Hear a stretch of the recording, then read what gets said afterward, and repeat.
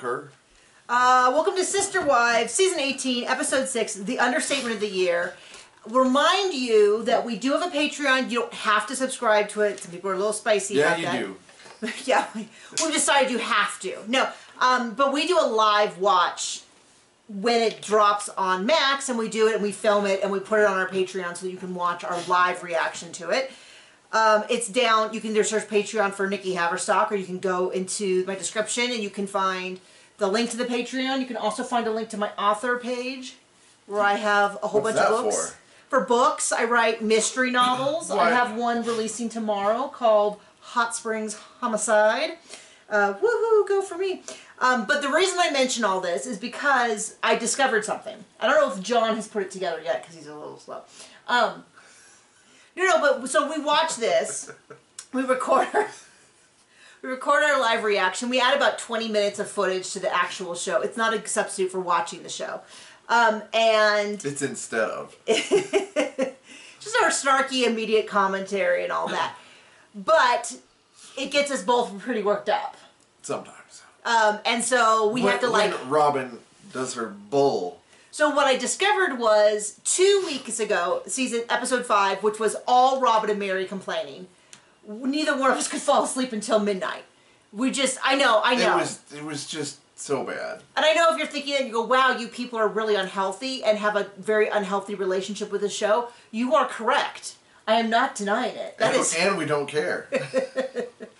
But this week, we watched it, and we both commented that we weren't nearly as worked up as we feel like we had been previously. We watched some Bob's Burger. There was, what, like 3 minutes of Robin total? Which, I mean, is 5 minutes too much, but still. So John did piece it together, which I think is that Robin really sets me off, because Cody's awful. There's no doubt that Cody's awful.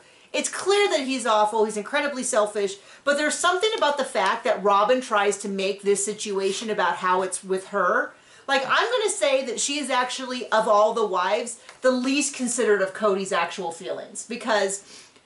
Or anyone else's. Or anyone else's. Because even Christine will be like, yeah, this is clearly hard for him. I don't care a lot, but I acknowledge it's hard for him. Janelle is having her own issues, and she's like, yeah, I get that he's upset about Christine, but he needs to compartmentalize and deal with my relationship. Mary's like, this is all over, whatever. But Robin's like, this is about me. This is so hard on me. This is not... Everything. Everything. Christine's leaving, all of that. And it's infuriating, but we only saw her like twice last night. Oh, what a relief. And there weren't even any fake tears until the preview for next week. Yeah, I know, I'm not tracking Fake tears. There never are tears, but you know. So, I've already got a stitch in my side. She pokes herself in the eye. Yeah, I'm making you laugh so hard you got a stitch in your side? No, that's not the case. Oh, look. So we watched... You took even more notes that you can't read. So, stop it! So last night is when we watched this, is when I take the notes in green. This morning, I rewatched it at 2 times speed to add on to my notes so I could understand what the first notes say. And they're not that much better than my old notes. But I watched it again and I feel really prepared because I always forget something. And it's always like some good offhand, like not the big picture stuff, but some offhand comment that I'm then like, oh, I wish I had said that. So basically we have 3 sort of storylines this episode. We have Christine and her kids. We have Mary and her friend Jen. And then we have Janelle and Cody. And I can sum them all up on kind of a couple words. Christine is moving on. Mary is moving on. Cody can't figure out that he's losing another wife. And she keeps telling him... Well, he doesn't care because that conversation between him and Janelle is all about Christine. Right. But I mean, like, the man has zero ability to learn from experiences. There are snails that are being trained to jump through hoops that have more ability to connect past events and future events than Cody does with the fact that his wives keep leaving him, even when they say to his face, I want to leave you, and he's like, yeah, so about Christine. She didn't warn me that she was leaving. And then Janelle's like, I am warning you that I am leaving you. Me, you, gone. And he's like, So have I mentioned Ari recently? He doesn't care.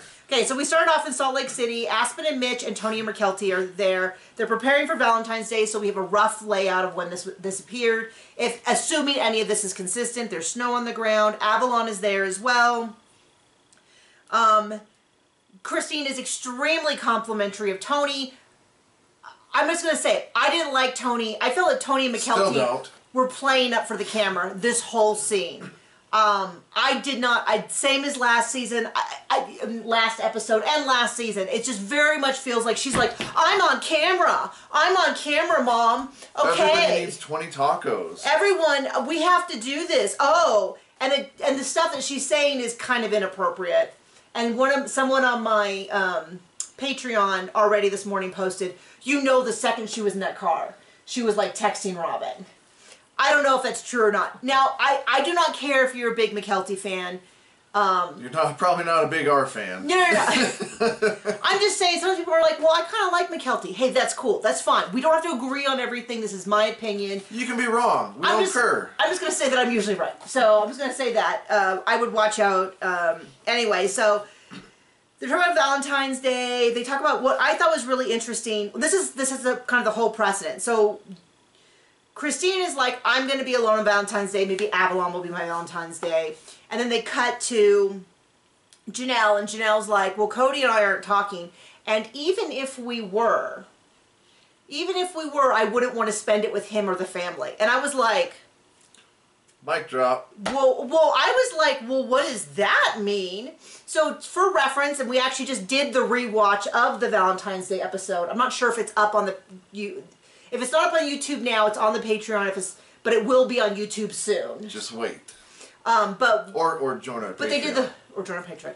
So they did this whole big thing about how they celebrate Valentine's Day as like a family holiday with the kids because it's too weird to have 4 wives. We saw him on the Valentine's Day go to a flower shop and get 4 sets of flowers, to which he then gave Christine and Robin. He mixed up their flowers.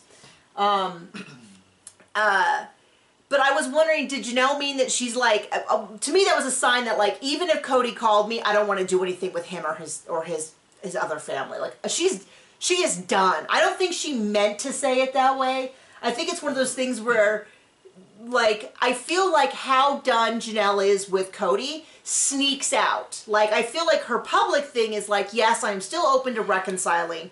But really she's like, and I'm also open to the idea of pigs flying. Like, it has that sort of level of like, my religious beliefs say that I need to be open to reconciling, so I am.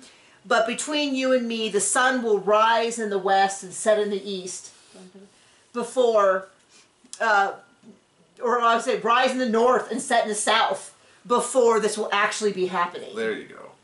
I do think it rises in the east and sets in the west. I have that right, correct? Yeah. Okay, just checking. I absolutely get those confused. So I've always been good with west and east because it says we. But in college, I had to use a Brunton compass, which when you look at it is swapped east and west because it has to do with whatever direction you're facing. It's a little complicated, but I used it so much in my degree for map making that I started to get east and west confused. And how many maps have you made since then? I have made 0 maps since then. And I would tell you, in college, I also made only about 2. But Good thing you got that degree. I know. Well, I don't want to use it. I was going to say I've used it a lot. No, I don't use it that much. But I do. I made this. Can you guys see that?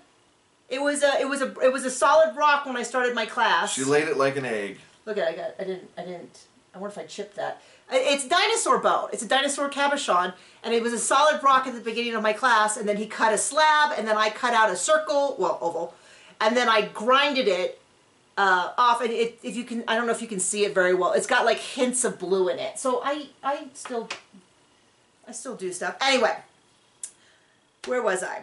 I'm sorry. Somewhere. I got a little distracted. We have important stuff to do here. I honestly don't know what I was saying. It was rising. Oh, she is checked out of Valentine's Day, and then I will say that one of the most infuriating part of the episode was when Robin then goes, Valentine's Day is really hard, and it's so difficult, and it's so hard, and it's just awful. And I thought, so this is what I think is happening. She knows that they're constantly being accused of wanting to be monogamous. So she can't be like, yeah, we're going to have a nice, quiet Valentine's Day, just the two of us, because then people will be like, haha, you do want to be a monogamous. So she's then trying to counter that by talking about how difficult it is for her. And I don't think the fandom has any interest in... Getting gifts is so difficult. Oh, it's so hard. It's so Wetting difficult. Cody's pencil is so difficult. But it's like, for me, it's sort of like if my, I don't know, if my brother's wife was dying and I made it all about how deeply it affected me, to him and to her mother and to her children. And the world at large. And all I talked about was how difficult it was for me. You're like, simmer on down, lady. Nobody cares. I get that even in ideal polygamy, which I don't think you guys have, that would be difficult. But to make it as though this is just everything, she's such a martyr. She's just, it's so difficult for her. Oh, it's so hard. And I'm just like, shut up. You know, even if it was true, we wouldn't care, and even we if know it was it's true. not. Okay, so then we get back to Christine. She has Aspen and Mitch, that's her oldest, right? Aspen's her oldest. The original kids, I get confused whether they're Janelle or Christine's, which tells you a lot about how the show works. So Aspen and Mitch, who are adorable and who I really like, and who are both apparently pretty quiet, or just quiet on camera. And then McKelty and Tony are there, who I think I just had commented to John that Aspen and Mitch hadn't talked when Christine said something and they both said yeah at the same time, and that was it. And we're like, okay, well, at least they're in unison.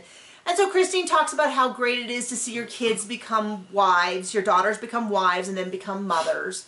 Well, mother, because she has only McKelty as a child. And she talks very favorably about the men and about how good of husbands they are. She has nothing but good things to say about Tony. And then Tony's kind of a creepy little jerk the whole time. And McKelty acts like she's 12.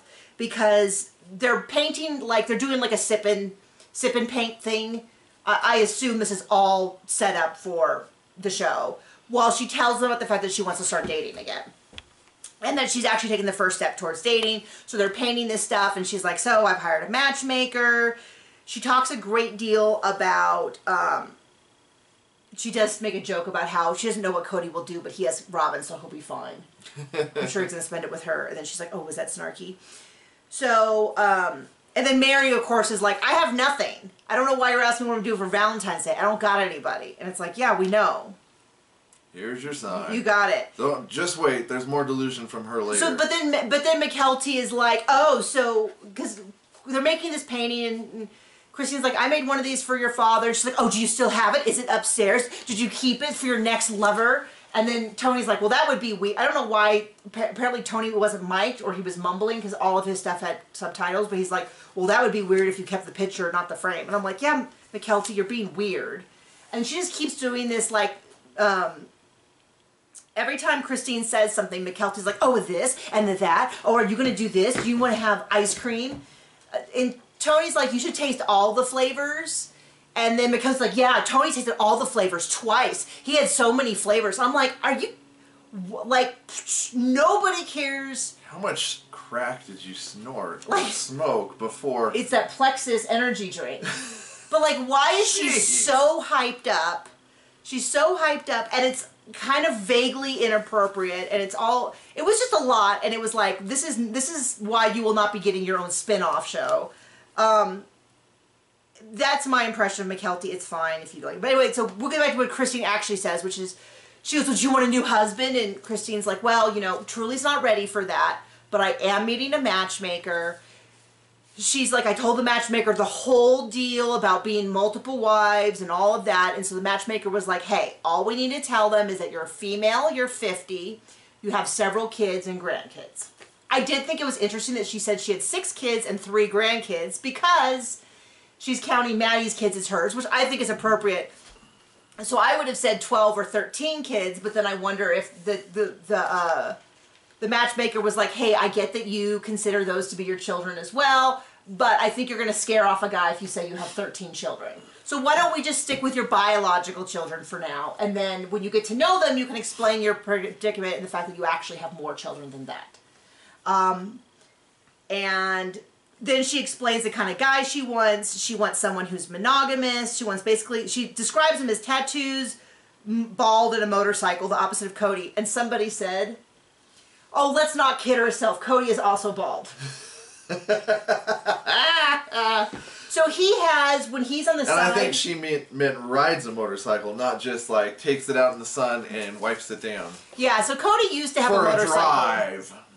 Cody used to have him also in season 4, also on our Patreon, and I think on our, I don't know, I think this is the one we just did, was the one where where Cody says he was going to go for a motorcycle drive, and Mary's like, it's called a ride, like, don't. But he used to have a motorcycle, and He also used to have hair. I harp on that a lot, because the kids were complaining of not having enough food and not having enough money for braces, but he had a motorcycle, and that's 100% a vanity thing, because he also had a convertible. And no, it was not a convertible he got from his job. The one he got from his job was in Vegas. That was a different, which John likes to point out is the ugliest. Every time he sees it, he's like, that's the ugliest convertible I've ever seen. And you said you've never seen it as a convertible before. No, it's some Nissan. I don't even know what it's called, but it's not as ugly with... When it's not a convertible. Right. I thought it was like a PT Cruiser, but I mean, it wishes it could be a PT Cruiser, and those are ugly. And then she says, you know, she wants him to be monogamous. She wants him to be a good communicator, have a good sense of humor, be a good partner. Basically, all the opposite things of Cody. Which she didn't say it that directly. What she said was she wanted bald, tattooed, and a motorcycle. Kind of the opposite of Cody, like not on purpose, but maybe a little bit. And then she goes on to say all this other stuff about being a good communicator. Cody's a terrible communicator. In person. But he's a terrible communicator, not just in the words that he uses. Gaslight, he knows that word. Transmute. He knows that word. No, but not just that. He doesn't know what it means, but he knows the word and how to say it. But he also, like the fact that when he meets with Janelle, it's been 6 weeks. So I have every single TikTok I have made, which is also a link in my bio, I have made since this episode aired, was me mentioning the fact that he left her for 6 weeks. 6 weeks. I mean, if John disappeared for 24 days, I would be calling hospitals. 24 hours. Sorry, 24 hours, and I couldn't find you, I'd be checking in hospitals. If it was a week, I would be calling lawyers. Like, and I knew that you were okay, you just weren't, like, you just packed up and left. Like, I would start thinking abandonment. 2 weeks, I would be packing up your stuff. Like, 6 weeks, okay. I have to calm myself and save this energy for when we get there, because it's coming. Need a little water. This is, one day I might have a stroke on camera.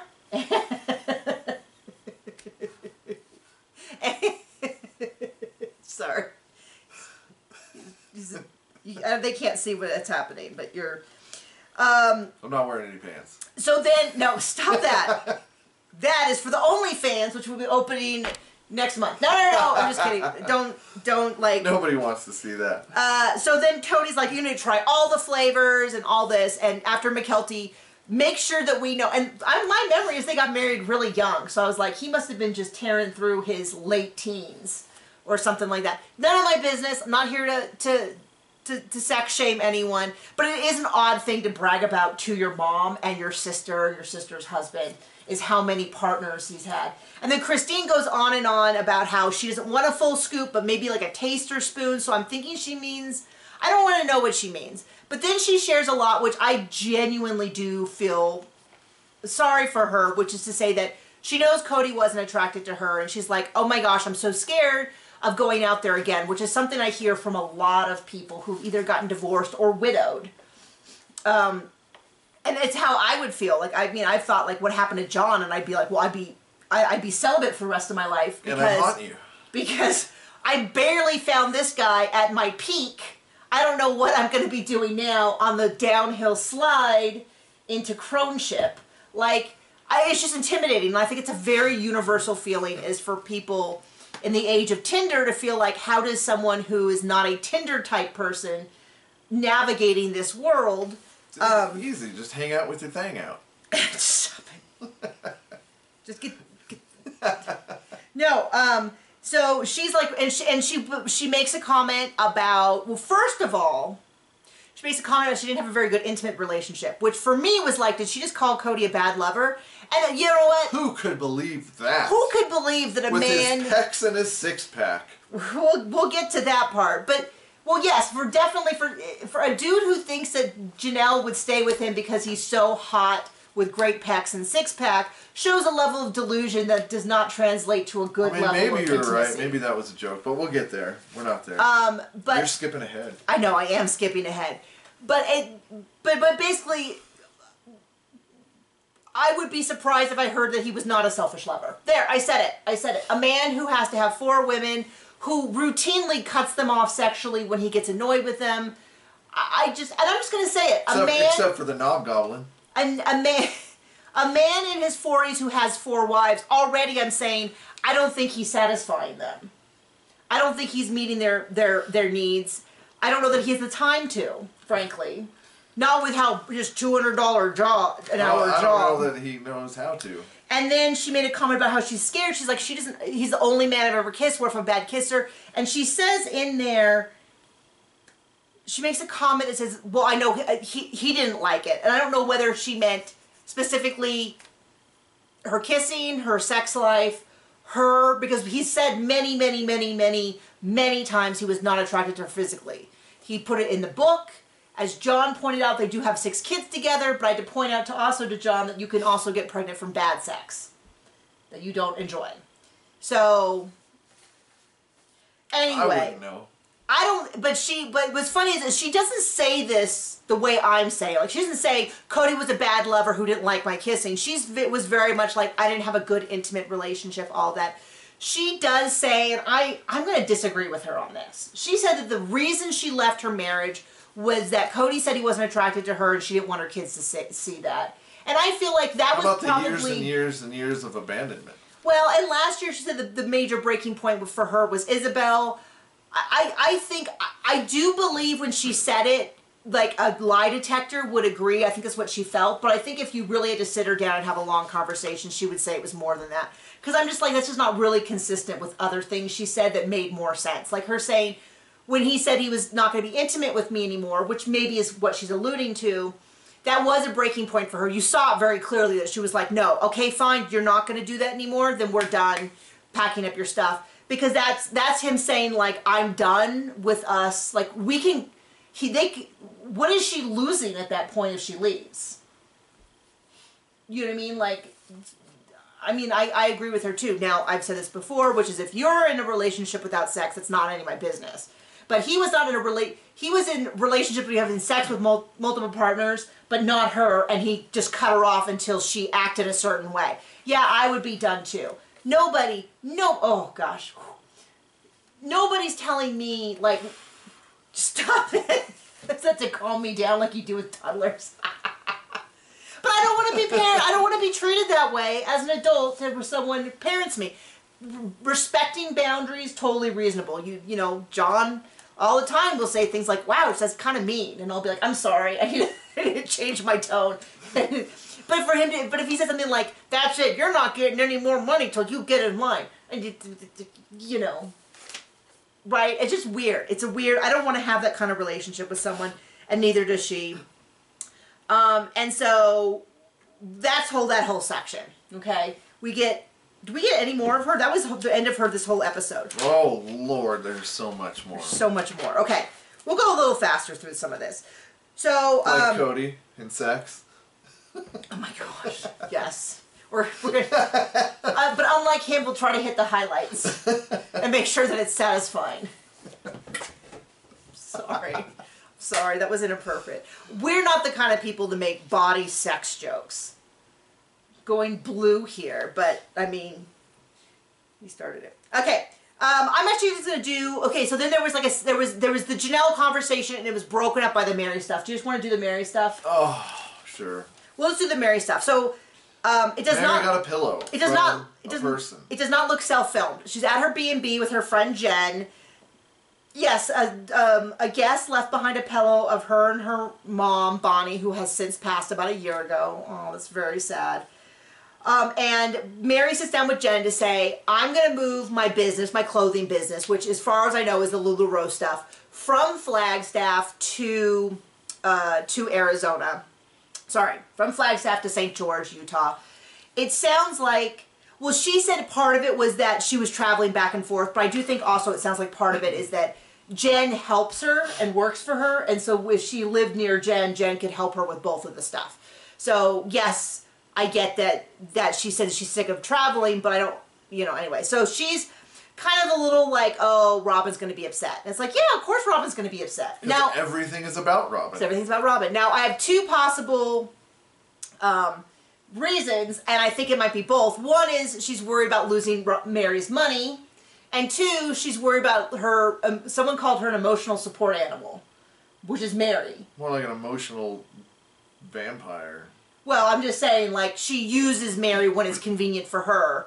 To feed off of, and provides nothing to Mary, but kind of, I consider to be incredibly manipulative. I don't know what defines as abusive, but she is certainly not kind. And I see a lot of people who are like, well, we don't know, Robin might be doing this because of Cody, this is all be Cody stuff, but anything involving Mary is not Cody, because I have a whole thing when we get to the end and we see next week's sneak peek. But anyway, we meet Jen.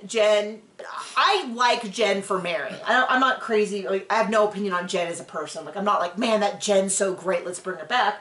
But I'm happy to see Mary have people in her life who like her. I mean, what a novelty. I understand why Janelle and Christine don't get along with Mary, and I consider that to be a case of like, okay, Mary's still holding out for Cody. Yeah, I mean, like, a little bit of, like, there's stuff going on long before we saw that I can't even weigh in on. I get why Christine and Janelle don't want to be friends with Mary. I also get why Mary kind of feels sad about that, but it also makes sense. It's a little bit of, like, there's been tension for years. But Cody and Robin have treated her a billion times worse than anything with Christine. Because Mary doesn't seem to like Christine or Janelle either. She's a little bit like, well, we used to have fun times. Well, way to sell it, Mary. Wow. Whereas Robin and Cody are using her. Remember was it last season where Cody's like, yeah, I really hope Mary stays and help pay off Coyote Pass. You're like, wow, dude,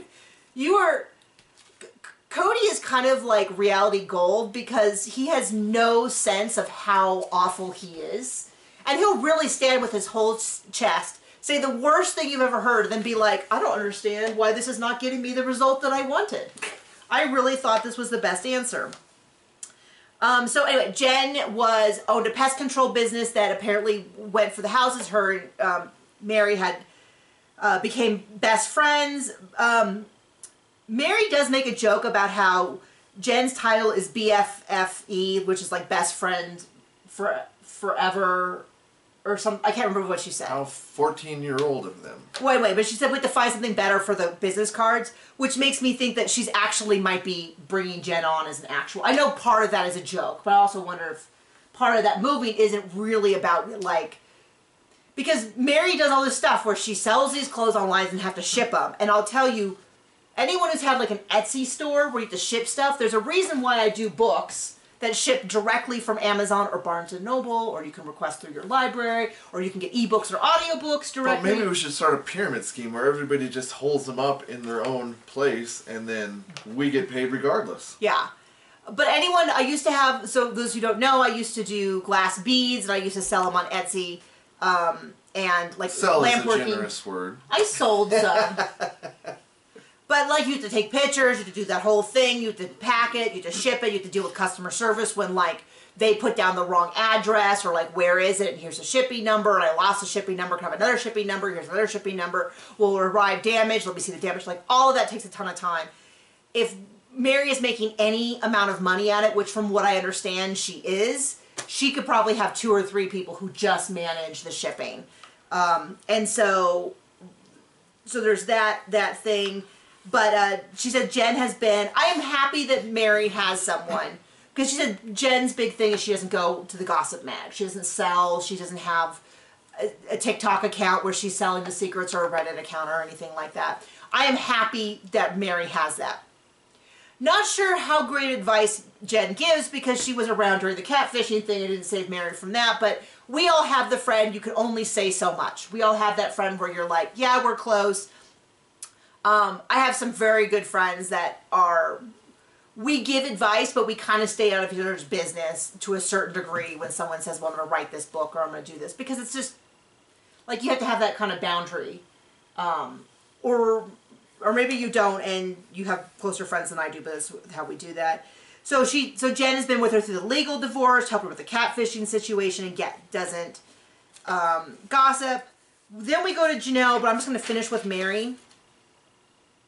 So they go out to the carriage house, which they got to clean out, which was a whole, like, we got to film something. And it does look like it's actually filmed with camera crews. Oh, shocking. They go out there and she's like, I want to do more events. I want to do more weddings. And I'm like, you know what? Good for Mary, getting her business on TV, getting a little something back after having the worst husband and one of the worst breakups I've seen. You get that money. So she's like, Jen's like, we can put the chairs and stuff into storage, and Mary's like, wow, what a great idea. And it's like, yep, thank you, Mary. This is why this is not feeling authentic. Then she's like, we can put the rest in totes, and we can clean out this carriage house, and we can make it into basically her LuLaRoe area. And then they talk about putting in a garage with an industrial kitchen behind it. And I'm like, Mary is making some money. I hope. Still want to know the forensic audit. Wonder if how much of that money is going towards. When's she going to be able to pay off Coyote Pass? Cody Pass. And then she says one of the dumbest things I've ever heard, which is this is where I'm like so all in on Mary. I'm like, yeah, this is going well. This is good. And then Mary says, like, I'm like, yeah, you get it. You get your friends. You move out of there. You start, I'd die to see Mary dating.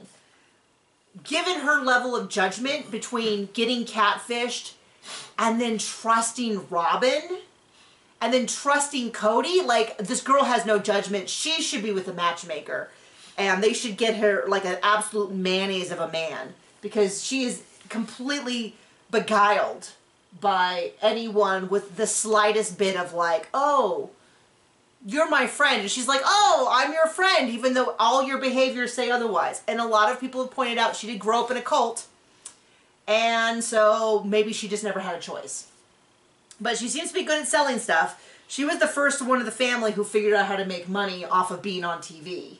Unlike My Sister Wives Closet, which, according to Mary, the problem with that was that Robin wasn't in charge. And I was like, how many times do I need to say this? I'll say it over and over again. Once again, I had an Etsy shop. I've made jewelry. I've done all that creative work. Making the stuff is the easy part. Like, Robin thought that her job was to design ugly jewelry, no design experience, no fabrication experience. She didn't market. Well, part of it is no market. If you want to make stuff to sell, there's certain things you take into account, like, what is the production cost of this? Does anybody in the world want it? Does anyone in the world want it?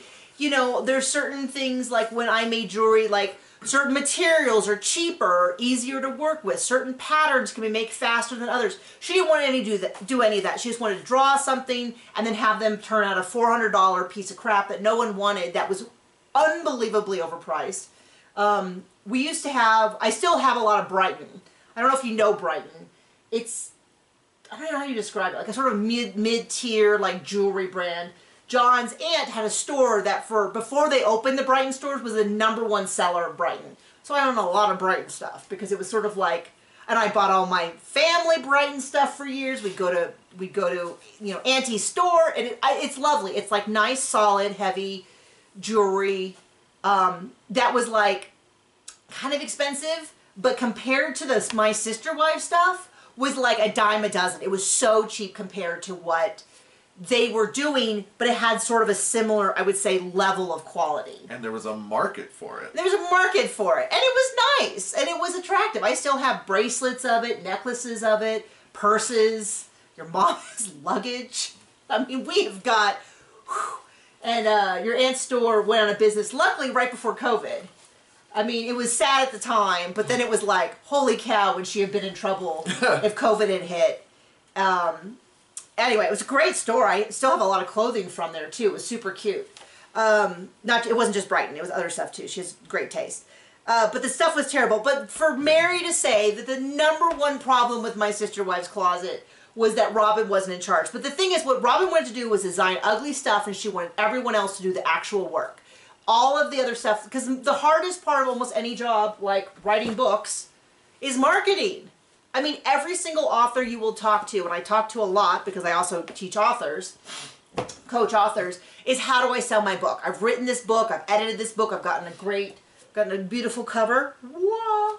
I'll do this one because this is my most popular book of murders and mages, my most popular one. But one of my prettiest covers is this one. Whoa. But how do I sell it? Now that I have it, how do I sell it? It's a huge part of our business, a huge part of our job. Robin didn't want to do that part of the job. She wanted to just design the jewelry and then tell everybody else to now sell it. She didn't want to deal with distribution. I never saw them once talk about things like... Much like how she wanted to be a sister wife and not meet or embrace any of them or their kids. Or learn their family culture or any of that. Well, she wanted to change the family culture and did away with all the family culture. Yeah. Okay. But I'm still holding out. So next week we see Robin crying about how, in the sneak peek, we see Robin crying about how, why can't Mary figure it out here? Mary does keep saying, hey, I am worried. Cody has nothing to do with me, but I am willing to work on the relationship, and I'm worried that if I leave, we'll never get a chance. I will tell you that I've absolutely been there. As a 13-year-old girl who was worried that the guy that she had a crush on that used to like her, that if she left this whatever friend group, that he would never get back with her. Let me tell you, Mary, as someone who has been there, albeit much, much younger, he's not coming back. And in fact, if there was any hope, which there isn't, but if there was, leaving would be the best thing. If there was any hope, and there is not. But if she packed up and left and said, well, if you're not interested in me, then I'm starting a new life, he actually might change his tune. He might start pulling a Christine, because he is obsessed with Christine. He is obsessed. There is not a thought in his head but Christine, Christine, Christine, Christine, Christine. If Mary packed up and left, I don't think he would follow her. But I don't know if she had a few years earlier, he might have. He might have tried to. He certainly was willing to woo her back when they were trying to move to Flagstaff, which meant her selling her house and giving him all the money so he could buy Robin a mansion. But I'm going to say this, which is, first of all, Robin is a terrible person. Because if he has been telling Janelle for years that he wasn't attracted to Christine, he's been telling, and Janelle said that he's been telling her that he's not interested in Mary. He's been telling Robin as well, and probably a million times more. And she is telling this. She's like, Mary, he still talks about us all getting out on the property. Yeah, I know. He told us as well. He hopes that Mary will pay it off. Yeah. Like, he wants to use her for the money. He wants to keep her attached well enough so that he can continue to, I don't know if he's getting her TLC money. I don't know if he's getting some MLM money. I don't know if he's just hoping that she'll pay, I don't know if she's still paying off Coyote Pass, but he wants her for the resources that he accuses Janelle of wanting. Okay, so the last bit, this is a little tiny bit out of order, is Janelle. So it starts off with, first of all, Janelle has self-filmed herself from this close in the most unflattering light. They really need to send them a little... I love my girl Janelle. She's incredibly beautiful. But and it looks like she's been sobbing. She has made an appointment with Cody to meet up at the only restaurant in town, apparently. An appointment. An appointment. How romantic. And she's said that it'd be stupid to throw away 30 years, but she just doesn't... She's just not digging him anymore. She's not pining for him. She didn't miss him. She doesn't know, he was a good father to her kids. I mean, my opinion. But now he doesn't want to do that anymore, and it's just not worth it. So she's heading into this. I feel, metaphorically, her bags are packed or at the door, but she's willing to hear him one more time. That is not the energy he comes in with. So he comes in, drops to his knees, and begs for forgiveness. Wait, no. It's 6 weeks later, and he's still cold and complaining that he got ice water. He comes in, he is still complaining that it's cold outside. He comes walking in, And he's like, oh, hey. She's like serious face. If I came into a meeting... And sitting down. Sitting down. If I came into a meeting with anyone looking the way that Janelle was looking, I would have assumed I was about to get dumped, fired, disowned. Like, I don't know what it is. I'm in trouble in some... Like, there's no... He has zero situational awareness. I don't know whether... I do think some of this is just a factor that he's used to just coming in and kind of flirting his way out of it with his wives. Like, I think he's just used to... He's calmed down. He definitely prepared a speech. He has a whole speech. So he comes in, and he's like, oh, hey, long time no see. I wanted to punch him right there. My blood pressure, long time no see? I'm not your neighbor who went away for the summer. I'm not the little old lady who took a sabbatical at the bakery. Hey, long time no see. It's not like I came back to a bookstore I haven't been to in a while. This is your wife. Your wife. In fact, she should be the #1 wife because Mary's been out for a while. Janelle was #2. #3 is gone. Theoretically, if he hadn't, you know, leapfrogged Robin to the front of the list, this should be the wife you've been with almost 30 years. Long time no see. And then he pulls out, oh, do I not get a hug? Which is, to any, you hadn't heard this when I described it. I was like, oh, he's such a where's my hug guy. You had not heard that. I don't hang around those kind of people. Okay. And I had to explain to John, like, that's sort of a way, like reply guys. Do you know what a reply guy is? Okay. Welcome, John, to the new century. So, I assume, you tell me if this is something that is, like, culturally, if I said, oh, he's the kind of guy who goes, where's my hug? Tell me if that's something you know. But to me, it was hilarious that is almost the most offensive thing he could say. Because the guys who are like, where's my hug, are always like a little creepy. They're always kind of pushing kind of a boundary. They're a little inappropriate. Like, they usually do it to like young gals. Like, oh, where's my hug? Oh, I'm just a big teddy bear. All the girls like me. And they're always kind of like you're always kind of putting up with them. They're the kind of guys I would see at the range. And they'd be like, oh, where's my hug? Okay, John has no clue what I'm talking about. I know we have viewers from international. Is this an international concept? Is this just an American concept? Or is this just something that I have heard in my ultra online community? Creepers. Because I am definitely that. So he does all that. Yeah, then he sits down and he's like, oh, that water's really cold. Okay, Captain Obvious, it's got ice in it. Like, what is wrong with this guy? She has no reply. I could not imagine a worse beginning to this meeting. Oh, it gets better. He immediately, I wrote so gross. I wrote long time no see, and I was like, where's my hug? I wrote so gross next to it. Then, oh, by the way, and his hair looks so bad. There's nothing wrong with losing your hair. It's a natural thing that many of us go through. No matter how hard you fight with your special creams from, you know, the hair gets less and less over time. It happens to men, happens to women. Nothing wrong with being bald.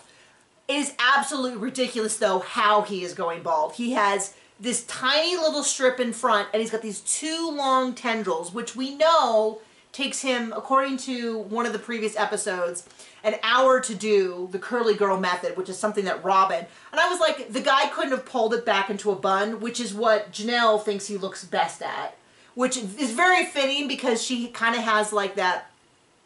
I did that video where she talked about like how she listens to Eminem and she listens to German industrial music, which I think is Rammstein, and that's that look.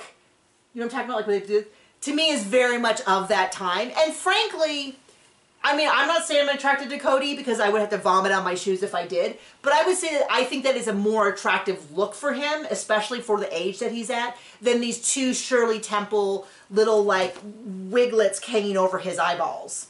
Like, And from the side, you can see, like, all of this skin here. And it looks a little ridiculous. So, already he's starting off badly. I also read this. And so he comes in and goes, oh, well, I'm sorry. I'm embarrassed by my behavior. I realize there's no safe way to talk to me. I've just been transmuting anger to grief. Like, he has clearly practiced this. I'm guessing that him and Robin, like, sat down. And maybe he was in the manosphere and he's like, blah, blah, blah. But he definitely thought that was, like, it. And then he was going to be done. Right? Did you get that vibe? But it was definitely prepared. he's definitely in a little better frame of mind in this conversation, but he doesn't realize how serious it is. This is serious. She's packed her bags. They are by the door. She's about to leave. And he kind of comes in with this like flippant attitude of like, here's a half-hearted apology. Doesn't really address any core issues. He's like, I realize it wasn't a safe place for you to talk. Now, why don't we just make up and be done? You know what I mean? Like, I would have gone feral. I would have, we've discussed this before. This is not me bragging about like what a cool chick I am.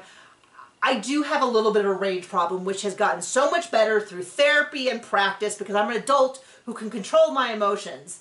But I'm pretty sure if I was in a relationship like that, you would not get the best version of me. And I don't think I would have flipped a table literally, which is a reference to Teresa Giudice of Real Housewives of New Jersey, whenever I use that reference. But I definitely would have been like, are you kidding me? You don't talk to me for 6 weeks. You abandoned my family. You think you can just come in and be like, oh, I'm a little sorry. Okay, sorry. Okay, let's get back to the show. And he's like, so the big thing that's going to happen through this entire thing is that every single time she talks about their issues, he brings up Christine. Every single time. Every time. Every time she asks even a little bit, which is, I guess, better than his normal one, which is to bring up how Robin is so faithful and Robin is so great. We'll get to that later. But it's not a great, I mean, in either case, it's, I actually made a note to make a video. Oh my gosh, I have so many notes. Where I compare where he is talking and he is saying how, you know, you only care about us and I need to worry about the family. And compare it to when they went to Galveston with the therapist. And Christine says almost the same exact thing, and he tells her almost the same thing back. And then says, I'm so surprised that she left. So, okay. So she's like, well, you know, he seems more calm. Last time he came in with a chip in his shoulder, which is true. He came in yelling about how cold it was in his leather jacket, which is like, get a parka, dude.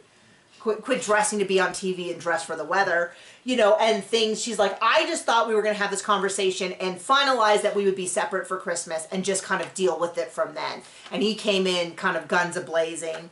And she basically says, he does his little, he's like staring at the menu. He's like, I mean, he just really has all the wrong energy for this conversation. And she's like, I want to stay separated. And he has almost no reaction, but he's like, oh, okay, well, I thought, you know. And she's like, well, I'm open to counseling. I really think having a third person here would be helpful. Because I think a marriage counselor who was like, wait, he left 6 weeks ago. He stormed out of the house and left 6 weeks ago, and you haven't spoken since. That's a big deal. Do you not prioritize it or whatever? But he just seems to think that's super normal. So she went to third party, and he immediately goes into, oh, well, that's good because Christine didn't want that. I suggested that, but Christine didn't want that. And she has not a lot of patience for him. I think she is someone, by the way, this is my opinion. I do strengths coaching, Clifton Strengths or Strength Finder coaching. If you're in the corporate world, you probably heard of it. I think she has a strength called intellection. I have no proof of this, but when you see people with intellection, a lot of times it takes them a while to formulate their thoughts because they kind of have to, it's like cooking bread. Like you don't have, before bread is done, it's dough. It's not like soup where you can have less cooked soup and more cooked soup. It's like either it's not or is with bread. Anyway, and the idea is, I think, my point being that she says more in the interview, and I think part of that is because she just takes time to articulate herself. That's my thought. I also think it's because, and she says this herself, which is she doesn't really like conflict, and normally they just don't acknowledge it. They just get mad, and then he comes back and he does, I'm guessing, one of these half-hearted, well, I'm sorry, I'm embarrassed by how I act. I realize there's no safe way for you to talk to me. I transmuted my ignorance to grief, and I won't do that anymore. And she goes, okay, great, it's over. I think that's what normally happens, but the problem is her kids aren't willing to do that. And so now she's at this point where and he's telling her, you've got to pick the kids or you've got to pick me. Although he did seem to soften on that. And he just goes on and on about Christine. And she looks so bored / angry every single time. You can just see her disengaging from the conversation. When he's like, I'm sorry I wrote on you with my pen. It'll be fine. It's blue. You're blue. That left a little more of a mark than I thought. I thought I was being sarcastic. Whoopsie. Unlike Cody, I will actually apologize and do something to fix that later. Sorry about that. So he's like, Christine left and she wasn't talking to me. What does that say? Should have been a doctor. He says he was so... Oh, caught off guard. He keeps saying he's caught off guard by Christine. And that's when Janelle's like, I don't know what he's talking about. He's been telling me for years that he wasn't attracted to Christine. And I would have kicked his butt out as soon as he told me that. And I was like, well, good for her. But I kind of feel like he's not telling you that he's not attracted to you, but he's telling you he doesn't value you, not being there for 6 weeks. So I kind of feel like, will you? Or did you just figure out that, you know, anyway. I would have left the first time he said that, and then she goes, well, you haven't talked to Savannah. And he's like, you know, and he just kind of stutters, and they don't really, somehow the next thing that he says is his interview where he goes, I think Janelle's with me because I'm hot, and I have great pecs and 6-pack abs, and I don't know if he's making a joke or not, because either way... wildly inappropriate. Who would say something like that? And I'll tell you what, I'm gonna find a video of this, because that we do not see a man who has, everybody has 6-pack abs, it's just most of us is under a thick layer of fat. We're gonna share my 6-pack after, right? No. In the fridge? My beer? Your beer. No, but my point is that, he had to be joking. He doesn't really think he has 6-pack abs and stuff. And secondly, if he does have 6-pack abs, then maybe he could find time to spend time with Savannah. And if it was a joke, he should have said his great hair. And then, oh gosh.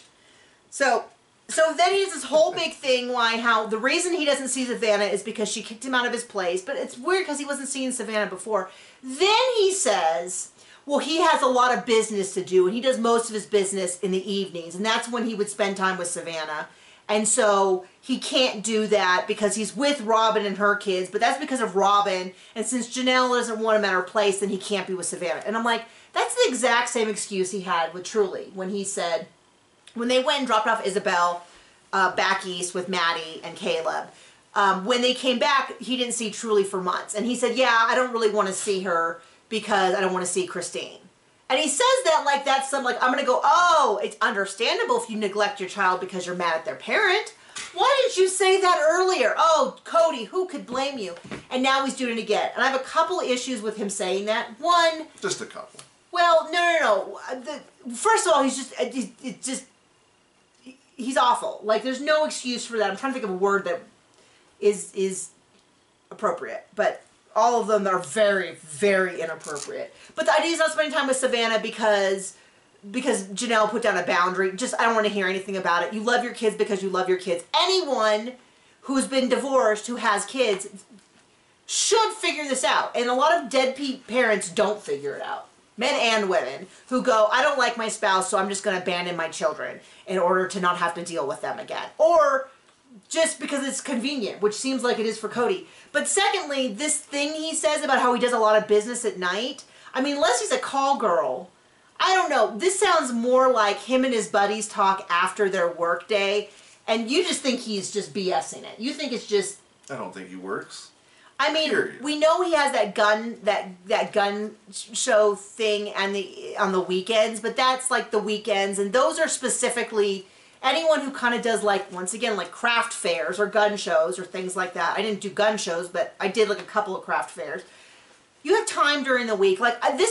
He uses this I have to work excuse an awful lot for a man who, I believe it when Mary says she has this clothing business. I don't believe it when Cody says I think he pulls out money and has deals with friends. Didn't he buy the property from some buddy of his? I think he uses the extra family. People talk a lot about Robin using the money. I think Cody uses a lot of the money for fly-by-night businesses and stuff like that. I'm just not buying that he's actually making that much money. Once again, from my mouth to the Lord's ears, please give us a financial audit of the Browns. A 4-part special where they break down all the money from Apparently they had bankruptcies before the show to present where the money has gone into who, and let us mock them at every step of the way. So he goes, you can't see Savannah because he works too hard. And then he goes in this whole thing about how Garrison attacked Robin. He uses the word transmute again. And I'm like, I don't know where you heard, I don't know if you, World of Warcraft, like where did you learn this word transmute? But all of a sudden he's got to use it for everything. It definitely, he talks, and use gaslight and manipulate. He talks like he opened a dictionary and found random words and now tries to incorporate them into his sentences. Well, it reminds me of the kid who learns the new word of slang and uses it every 2 seconds. And I bet you who he talked to was Robin. This definitely feels like he talked to Robin. They worked it through. And that happens with you and I. When we have a conversation and we work through something difficult, like a frustration with something. Like, for instance, this weekend, or last week, we found out about our insurance. Oh my gosh. John is still, the whole weekend we were riled up. We found out we couldn't figure out why we didn't get our car insurance bill, so we call them and they go, oh, you haven't been insured for a year. And we're like, we sent you a check last year. They're like, and they go, well, we don't have any proof of that. We said, we sent you a check. And in fact, we eventually remembered they sent us back a check, and we called them and said, hey, you sent us a check back. We said for our car insurance, and they go, oh no, it's okay, it's applied to your car insurance, your bank just sent 2 checks. And we're like, we don't think that's the case. And they're like, well, we got 2 checks, your home insurance is paid off, your car insurance is paid off. We're like, well, if you say so, we trust you. And they said yes. And then we had to spend 5 hours getting them to hunt down that phone call. Way more than 5 hours. And the canceled check. For them to say, we agree, we told you we were covered, so you are in fact covered, but we won't cover you for 2024 unless you pay us for last year and this year. And we're like, but we didn't have any claims. Like, what? We're paying you for what? Anyway, all day Thursday. Don't have AAA insurance. All day. They suck. All day Friday. Talked to 5 different people, about had a nervous breakdown, had to pull out all of our old paperwork, get online, then our bank wouldn't let us log in, totally unconnected but infuriating, to find the proof of it. And John about lost his mind, but I was nice right up until I wasn't. Well, the last lady that he talked to was like, I don't care what they said earlier, here's the deal. And John's like, then why did I talk to supervisors, different people, names? And you were very nice. You asked to talk to the manager and thanked the manager for the work that the other people had done, who helped us, but could not resolve the issue. But then the last lady was super rude. So then we just found someone new that was local, called them up. They got us, well, who was it? Farmers? Dun, dun, dun, dun, dun, dun. Farmers? Went with Farmers. Not AAA. Got us all new stuff. Significantly better coverage, $200 a year cheaper. No, like 5. Because we also switched over our house. Significantly better house coverage. So, I don't know. I don't know what that point was. I was like, do the math again, because that math doesn't appear to math. Oh, I was going to say, though, but now when we tell the story of what happened, we've rehearsed it between us so many times that we can do this, which is to bounce back and forth and say this. I'm sorry, I'm hurting you again. Take my pen away.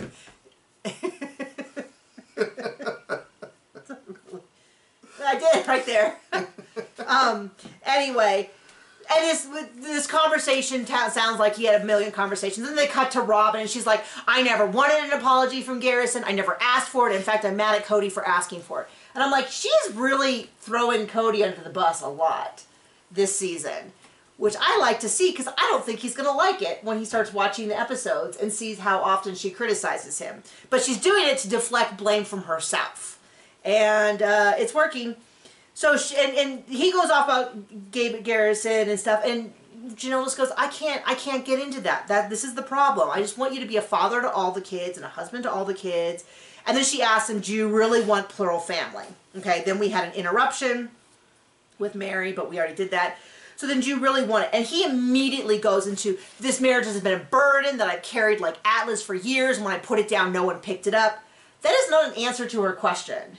Oh, I think it is. And then he goes on about how, I spent days with you, I spent days with Christine, I don't know why you guys are complaining. And then he says something about, I have this house, I have 15 years left in this house to raise these kids, which bothered a lot of people. My assumption is that he got a 20-year mortgage and he's paid off 5 of it, so he has 20 more years, and so that's where his head is. But a lot of people pointed out, I thought you were going to go to Coyote Pass soon. He just said he's going to spend the next 15 years raising these kids. And she's like, I think you only see the little kids. And they cut to Mary saying, you know, he does. And he has this whole big thing where he goes, I really wish that Ari and Solomon were valued in this family. And she's like, why do you say that? This is, once again, like, you can't keep doing this. This is why I want a third person to have these discussions, because, and by my view, no one has ever dismissed Ari and Solomon. I think it was when he started saying everybody else was trying to kill them that I think was an issue. And she's like, you're not listening. I'm talking about our family. Like, why do you keep bringing up them? And that's where I was like, we're going to pull up that footage from Galveston when he did the exact same thing to Christine. And he just keeps, and then he's like, this is once again his thing. So earlier in this episode, at some point, he said, I didn't overreact. I just went too extreme in my feelings, which is a synonym for overreacting. And then once again, he's like, I don't favor the young kids. I give favoritism to all the young kids. To which I would argue... Except if they're anybody else's but Robin's. Yeah. Because we've seen it on TV. I mean, I would believe him that he might have been like that when the kids were little. But we did not see that with Truly. We did not see any favoritism with Truly. He had that 11-day honeymoon that he needed. I've been watching. I have not seen him holding Truly the way that when Solomon came, he's always holding Solomon, but I don't see him holding Truly very often. I see the other girls holding Truly. I just haven't seen any favoritism towards Truly like we did with Solomon and Ari. And then he says, you know, I give a lot to the younger kids, but I give a lot to the older kids. And I also call... A lot of grief, yes. BS on that, because I have not seen that. Now, initially, when the older kids were getting married, like when Maddie got married, he loved that because he got to be the center of attention at the bridal shower. He got to be the center of attention at the wedding. He performed the wedding. But that has rapidly faded off. I haven't seen that with many of his other older kids. I don't even think... I know that people talk about McKelty, him liking McKelty. I don't think he even... I mean, I think it's very minimal that he... I mean, he clearly likes her more than the others, but he does not seem to favor her any. Well, she's not Robin's kid. I would like to point out, we might run out of battery. Okay, well, we'll keep going. We're almost at the end. And so he keeps going on about how the house... So Janelle goes into this whole big thing where she... now you got me all nervous that I'm going to run out of battery. Okay, we're good. We're good. But I have not seen favoritism with the older kids. I have not at all seen that. And using the word favoritism is not helping you any. Now, yes, younger kids have different needs than older kids. A 5-year-old versus a 25-year-old. I have to make appointments for the 5-year-old. I've got to, right now, we've got to like make sure he gets to school. We have to make decisions for him. We have to take him shopping. All those things. But that doesn't mean that I can still spend the same amount of emotional time with both of them. And obviously someone who lives in your house needs something different. But you can prioritize. I have plenty of friends. Well, the truth is, I only care about Robin's kids. Like... Well, Janelle's maintaining a relationship with her older kids. Christine's maintaining a relationship with his older kids. It seems to be just Cody who can't do it. So clearly everyone else has figured it out. Doesn't care. Doesn't care. Okay. And so he keeps going into these other things. And he has this whole thing about, well, if you can't do plural marriage, then you can do plural monogamy. And which is what Robin had growing up, where they had 2 separate families and all that. So that's not so great. And why she's an expert on everything now. On everything. And Janelle's like, I never brought that up. Cody's saying that I brought that up. I'm not really interested. She's like, I really need to focus on my needs. And he's like, well, I don't know why you're punishing me like that. It's like, dude, you were gone for 6 weeks. You deserve to be kicked off the cruise ship in the middle of the Atlantic. Like, don't act like you did nothing when you abandoned her for 6 weeks and now you're like, well, I don't know why she's overreacting. I just completely abandoned her through a major holiday and for 6 weeks and now she's acting like maybe I'm not the best dude on earth. Yeah, we all agree with that. And then she kind of brings up very carefully the fact that, I'm really worried about my estate. I have no money. I have no background. He's like, well, you got the property. And she's like, well, yeah, And he's like, I don't have this house. That was the thing about the 15 years. I don't have this house. The bank has this house. And it's like, okay, buddy, like, it's still a humongous asset that they have been paying off. And that money, apparently it's using a lot of money because you said that you couldn't afford to have, anything. And he's like, when Robin needed a house, we moved heaven and earth so that she had a house. We put all of her stuff into trailers on the property so they could have that house. They lived in it ahead of time. But when I want a home, there's no place for me. And I'm like, that's right, And he goes, oh, so she's just after me for my resources. And first of all, they're her resources too. All that money you have, I don't believe that he's making a lot of money on these businesses. I bet you he's like roughly breaking even. They're getting it from TLC, and TLC's huge money they paid for years, and Janelle is just as entitled to that money as he is. And so they act like she just wants me for my money, and if I don't provide money, I'm nothing to her. It's like, yeah, if you steal all of her money so that she is destitute and has no place to live, then yeah, maybe she thinks a little bit less of you. And then he goes back into Christine again. He's like, well, I thought we made progress in Vegas. Now we're acting like, oh, it was so terrible and Christine left and I was following you around spouting poetry. And she's like, yeah, but that's nothing to do with now. And he just keeps going on about Christine and Christine and Christine. And I'm infuriated too. I wrote, what does it have to do with Janelle? And then he's like, well, Christine's going to go off and she's just going to vomit about the divorce. What are you talking about, dude?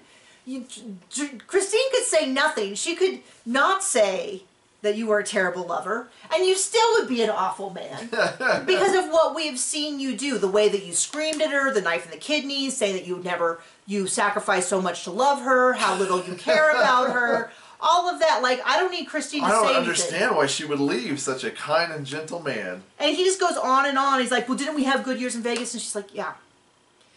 Yeah, we had some good years in Vegas. Like, she's so done. She's like, this has nothing to do with it. And it's just insane to me because if I had a wife that left, follow me on this. If I had a wife that left, you know what I'd be paranoid about? Another wife leaving. And if she even hinted that she was leaving, I would be all over that. If I cared. If I didn't care, I guess I'd be doing exactly what Cody does. But she's sitting here saying, I want to stay separated. And he's like, what's the point of being separated? And she's like, well, when we're together and I let you back into my life, it's really easy just to pretend this conflict didn't happen. And just to let it go. But I just can't do that anymore. You want me to pick between the kids and me. And at one point he like pseudo apologized for that. But then he went right back to the same old, same old. Okay, looks like the battery's about to die, so he goes on and on about how you're a simple woman, we have a simple relationship, and she's like, yeah, but our life is complicated, so it's not good enough if we're just simple. And then he's like, I thought we'd reconcile. She's like, this went better than I thought. He's like, I just figured we'd reconcile. And it's like, buddy, you have no clue what is happening. So thank you for joining us. I gotta go charge my camera. Bye!